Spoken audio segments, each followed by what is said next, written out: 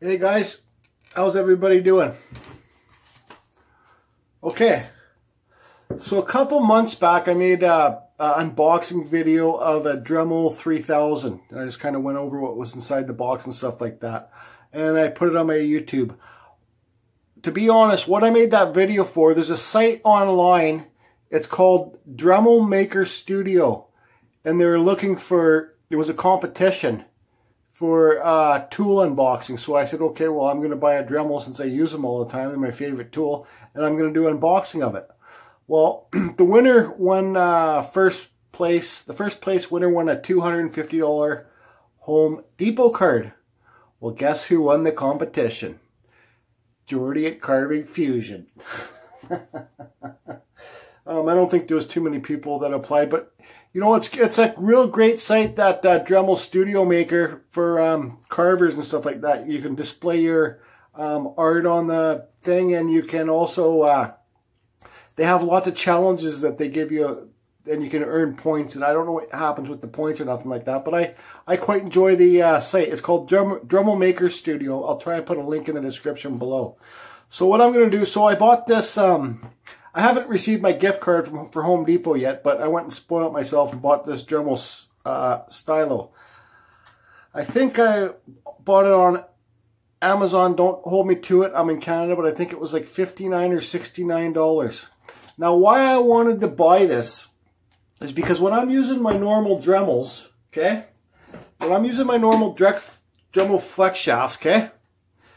And I put the sander in here, I got to keep changing the collet, and it's a pain in the butt to change it, everything all over, from your carving burrs to this, and then your little bristle sanders, okay? So, but when I was putting these Dremel sanders in, I was turning my Dremel down, and I got suggested by my buddy Pete, the mad scientist, not to turn the Dremel down, leave it full blast, because I use foot control pedals, okay guys? I control my Dremels with the foot control. Look, on, off. Slow, faster, faster, faster, faster, full blast, okay? But it's good to have your Dremel full blast, and you can use your foot pedal. That way the speed control in the Dremel, because I use the Dremel speed controls, the speed control in the Dremel and the speed control in the foot pedal don't interfere with each other, and the Dremel won't blow up or wreck. You know what I mean? So I've had good luck with that. So I don't like turning my Dremel down. You know what I mean? But I've been turning it down to use my sanding disc, because I don't want to keep my foot like barely a quarter on the pedal. It's hard to keep the same speed when you're using the foot pedal, right? So it's just nice to turn the Dremel down, max the foot pedal out, and you got the same low speed, because I use very low speed when I use these guys. Okay? You can see how I make these in my description, in my playlists. I got videos about Dremels and all that stuff. So, I'm not going to... Everything is in my opinion, guys. Okay? Everything is in my opinion. So, but I am this is not a heavy power carver. You can see here on the box, they're doing light etching on wood with a little tiny bit. Okay? So, I am definitely not doing heavy carving with this STYLO. Okay, and I'm not doing this video for a promotional thing for Dremel or anything like that, you know what I mean? So I'm just doing it to show you guys. I haven't even opened the box yet, so let me open it. Dremel always seals their stuff so good. Okay.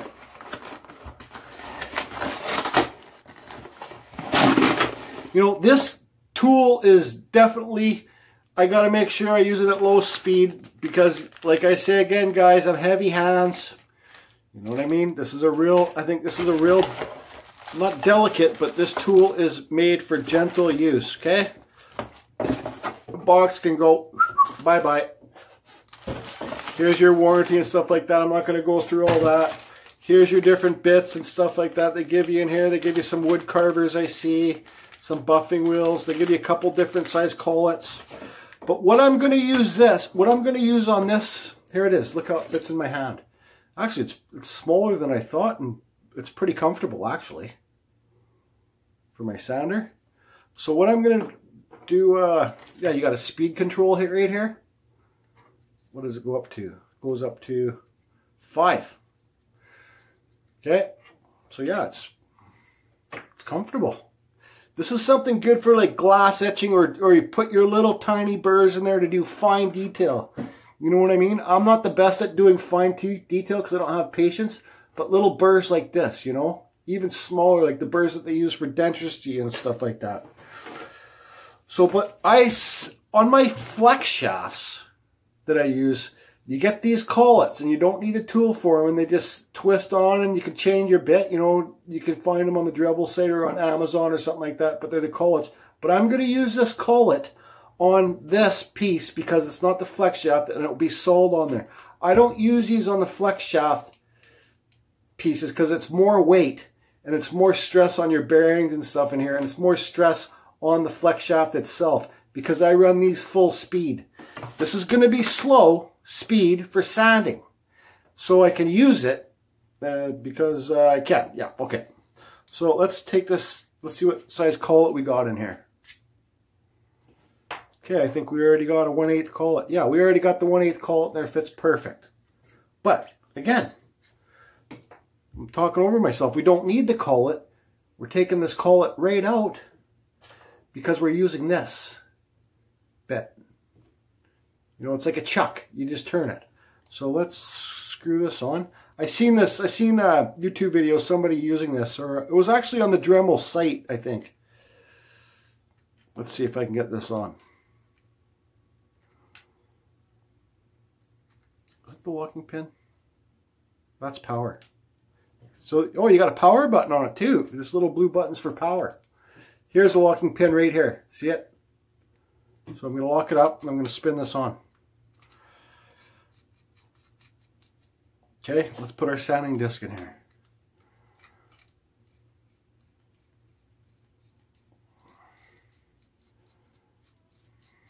Okay, open her up.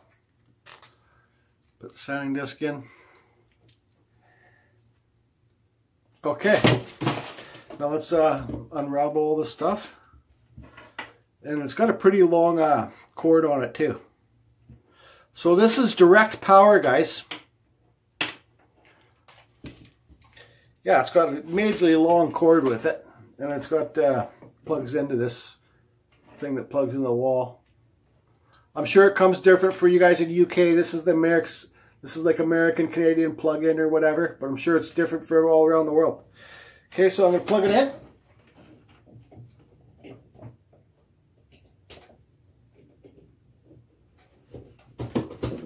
Okay, she plugged in. So I'm going to start it on low speed. Okay, let's put power on.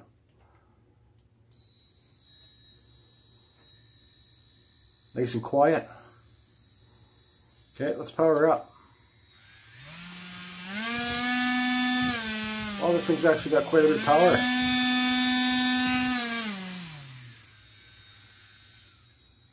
Okay, so watch.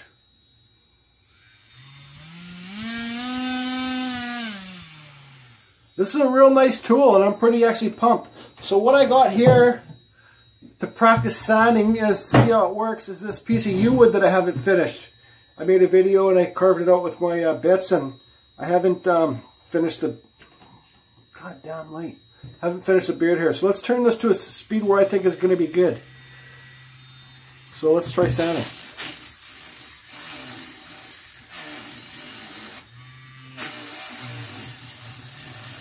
Wrench, hold on guys.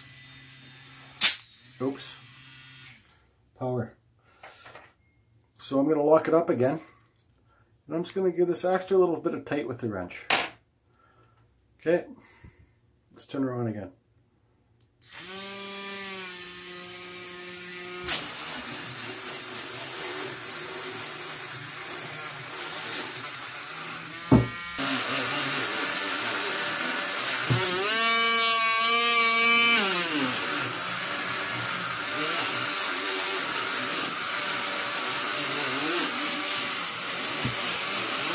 Don't forget, guys, this is really hard wood.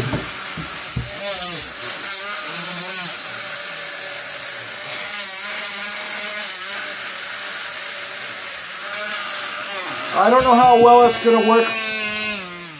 I don't know how well it's going to work for this. Here guys, this might be a little bit too big for it. So what I'm going to do is I'm going to take that off.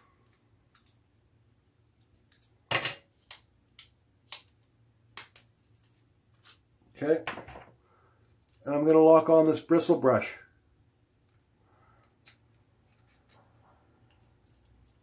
Okay. Let's try it. This thing's like super light in the hands. Great for detail carving. Okay, let's turn her up.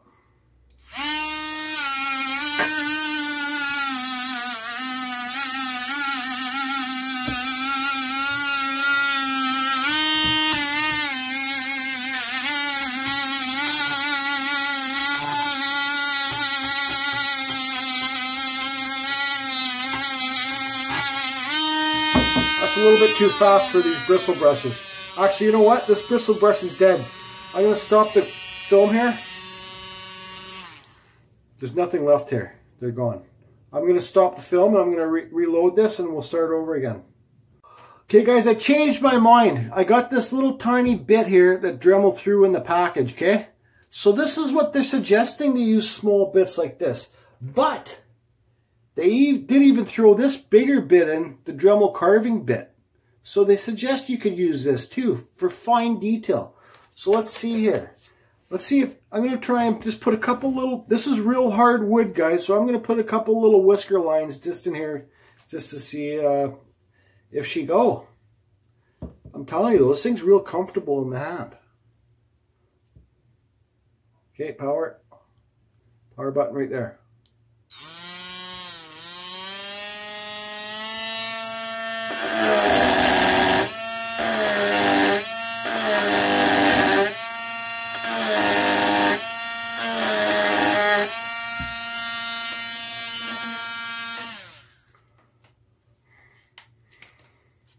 Sorry guys, I needed to put my Dremel piece in closer like I lecture on the videos. Not lecture, but try and tell you guys to put your Dremel pieces in farther that way so they're not sticking out, because they can start spinning. And like, watch how smoother this is.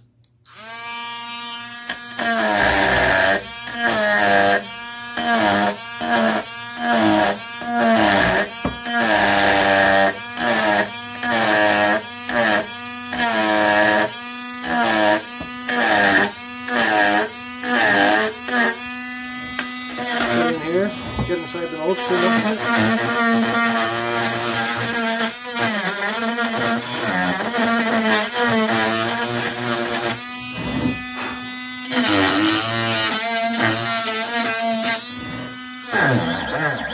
It does bog out pretty easy. Let's try it on high.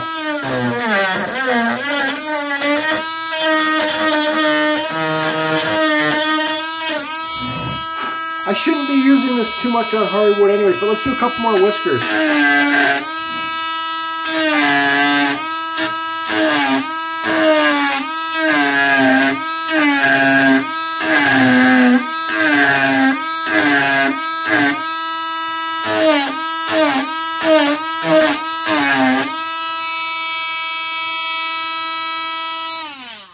Okay, now I'll stop the video and make a new flap sander, and we'll sand this. Okay, see all the fluffies there? Okay, so here it is loose, right? Little flapper disc. Buy these on Amazon, guys. I always forget the names of them. Okay, and just lock your pin. Right, lock it and tighten her up with this collet. You don't need the little wrench. So now let's see how well this works for the sander, and I'm going to turn this down for this. And here's your speed control right here. So let's turn it down, fire up. That's a good speed.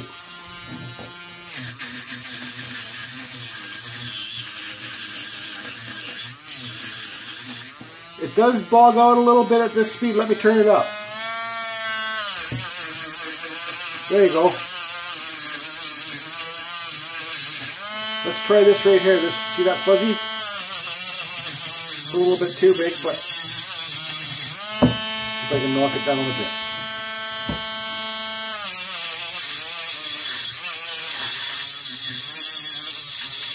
Sorry guys, I shouldn't be doing this demonstration on such hard wood. This is yew wood, very tough wood for the new carvers. So yeah, it works on the whisker here, cleans it up.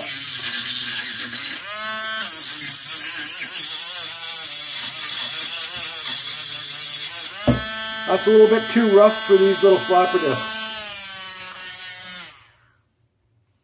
So yeah, what's my opinion on the Dremel STYLO for carving? Well, hold on.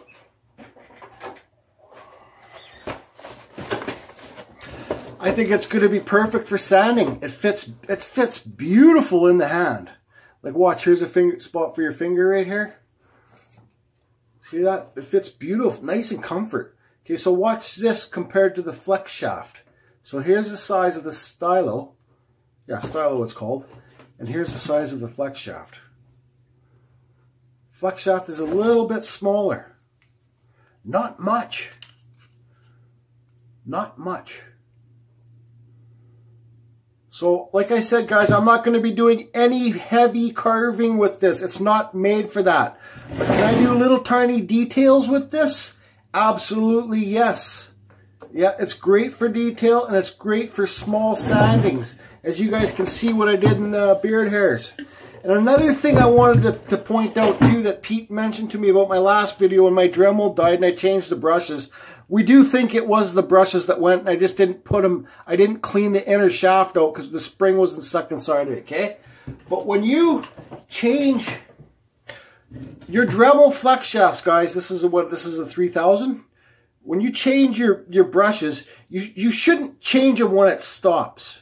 You should do maintenance on your tools, guys. Blow this out. Maybe not use a compressor, because if you use a compressor, you're going to blow the air more, the dust more into the engine. Just give it a hand blow, like blow it out with your mouth quickly, you know? And do maintenance, like every 5th carving or 4th carving, pull it out. Pull this out. Okay, demo time. Gotta do it. Now where's my wrenches? Okay, you got a little wrench, you got that thing there. Just turn it off. Pete knows his tools. You know, I want to say thanks again, Pete. Everything you've taught me is going a long way, and I wouldn't be where I am now without all your help, buddy. You guys, Pete's an awesome, super awesome person. I'm trying to talk to him about creating his own YouTube channel. He's humming and hawing about it, but I can't pressure him to do it. If he wants to do it, he does. He's a wood turner, and he makes lots of beauty. He used to make those beautiful wooden ducks and stuff like that. And his wife's a beautiful lady too, so hi, Mrs. Blair. And she makes the best cookies. So here is your brush. Okay, so I can see my brush is good. So instead of burning all the way through these and your Dremel stops working, just check them once in a while. Now you have to get it back in there. It's square, so there's a square drive that you have to put it into. Can you guys see it? So, but whatever, I'll do that after. But check your brushes when your Dremel still works every, 200 hours, 50 hours. I don't know, look it up on Dremel what they suggest. But do I like this? Absolutely. This is going to be a go-to sanding tool for me. Yep, sure is. So there is my review on the Dremel STYLO. It's not even a review, it's just an unboxing. So some people can't afford the big Dremel, the flex shafts and stuff like that. Some people don't carve bigger things like I do with my smaller burrs. You know what I mean? So I think this is a great tool for a lady. You know, some people struggle with arthritis in their hands and stuff like that and can't grip onto things. But this is a perfect fit. Look at my finger fit here. It's perfect. It's comfortable. This is rubber, so it's not going to slip and slide. You know, this is yeah, this is rubber too. But anyways, guys, I like it, and I'll be using it in some of my upcoming videos. Hope everybody's good. Take it easy. Oh, one more other thing I forgot to show in my video. This is epoxy cast resin Pete made. He was going to wood turn it or something, but he just doesn't know what he wants to do with it, or he's not happy with it. But I want to see if you can see the colors in there. It's got red stripes in there. It might be hard for you to see. Let's see if I can, let's see here.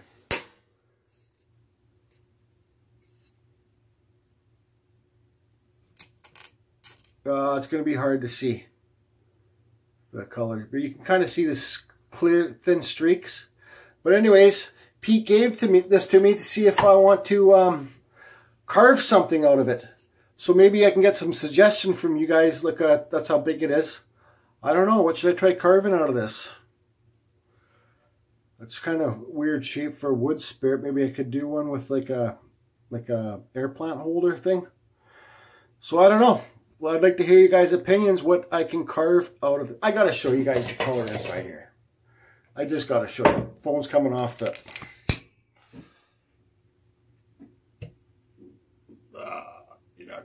You're not gonna see it.